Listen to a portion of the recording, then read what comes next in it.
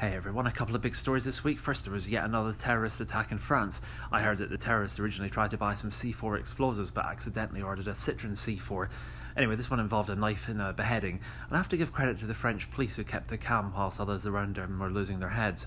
President Macron, of course, was just about to start a lockdown for coronavirus anyway, so let's just see if the lockdown curfew prevents Tunisian migrants as effectively as it does coronavirus. I suspect it will be exactly as effective, by which I mean not very. Either way, the roads leading out of Paris are now so jammed that you'd assume that someone had spotted a German reconnaissance plane.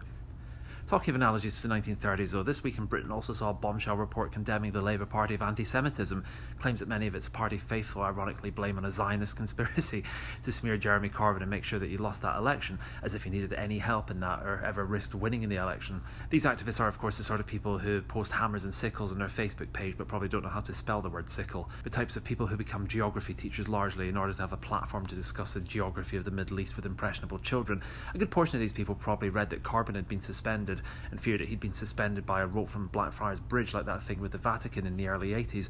I guess you have to give some credit to Keir Starmer for accepting the ruling in full and having a go at turning the party from a far left party to merely a centrist left party, albeit one that doesn't have any sort of policy or clue what its purpose in life is. There's a joke I heard about a man goes into a garage and explains that his car is labouring in first gear and pulling to the left, and the mechanic asks, "What kind of car is it?" and the owner replies, "A Kia Starmer." Anyway, lastly to America, where the polling day is Tuesday, and if some newspapers are talking about a civil war in the Labour Party, then as they say, they do things far bigger, though not necessarily better in America. So let's run through some of the possibilities, and all of them are pretty bad, by the way.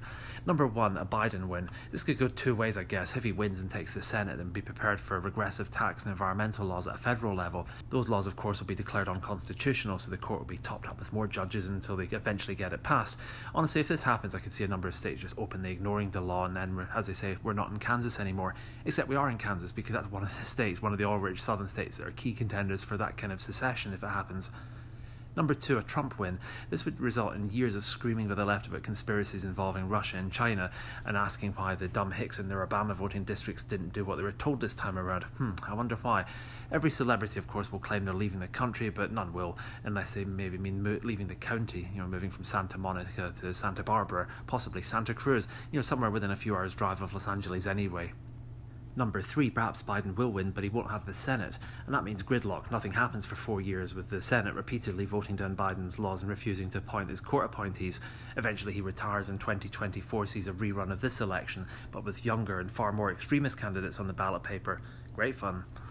Or number four, the vote gets contested with accusations of fraud, probably fact-based accusations from both sides, and with some counties and key states having turnouts at over 100%, which is probably what you'd expect when both sides are secretly topping up the ballot with counts behind the scenes. This scenario will of course go all the way to the top, where Mr. Trump's newly refreshed Supreme Court will almost certainly vote in favour of him. The Supreme Court is, as they say, Mr. Trump's trump card right now. And this of course is where we get to find out whether California really does want to go it alone like they keep threatening to, and whether the Silicon Valley types and their money really do want to live under a independent, high-tax European-style utopia like they've been so keen to promote during the Trump era, when it was all about as likely to happen as their companies being open and transparent with the public.